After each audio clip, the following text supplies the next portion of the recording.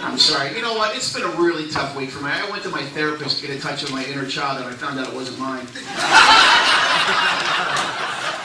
Look, man, I grew up in Jersey. I'm from Jersey, and I live here now. And this is one weird thing for me that I tell people I'm from Utah, and I always get the same response. They go, oh, people from Utah don't have a sense of humor. You know what? I know we have a sense of humor. I know we do, because we built a miniature golf fun center across from the state prison. That's freaking hysterical.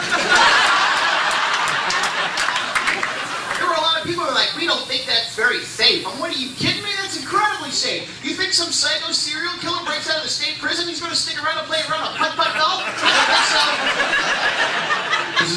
This is what I do. So during the day, man, I got daddy daycare duty, man. And I got into it the other day in a mall parking lot with a security guard because I parked in a handicapped parking space. I'm like, dude, I got a 4-year-old, a 4-month-old, a diaper bag the size of American Tourister luggage, and a fold-up stroller in the trunk that's more complicated to figure out than a Transformer toy. I have special needs, too!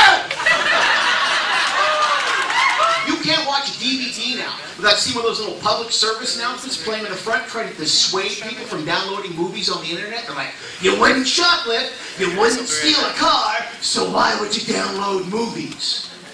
You know what? Newsflash, Universal Pictures, I have shoplifted and stolen a car.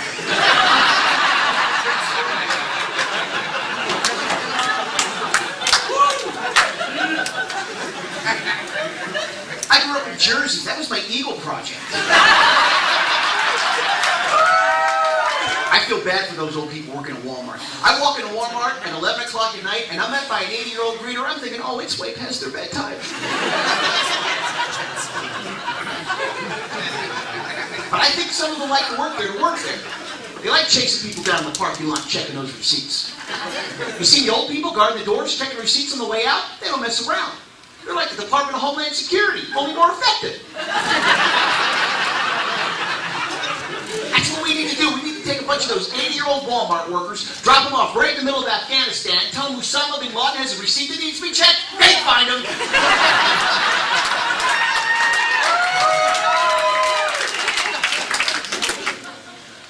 Oh, I gotta move things along. I gotta get home and check for new friend requests on MySpace.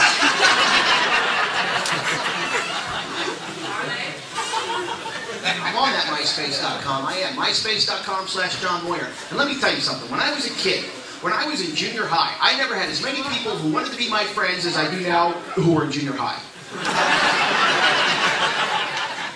There's some freaky people on that MySpace. There really are, man. I met a homeless guy on MySpace.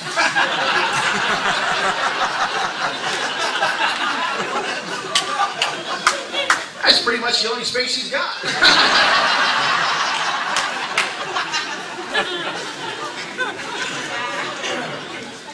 I see all these homeless people with big signs, I am homeless, will work for food. You know what, if I were homeless, I wouldn't work for food. I would work for things like bricks, lumber, aluminum siding.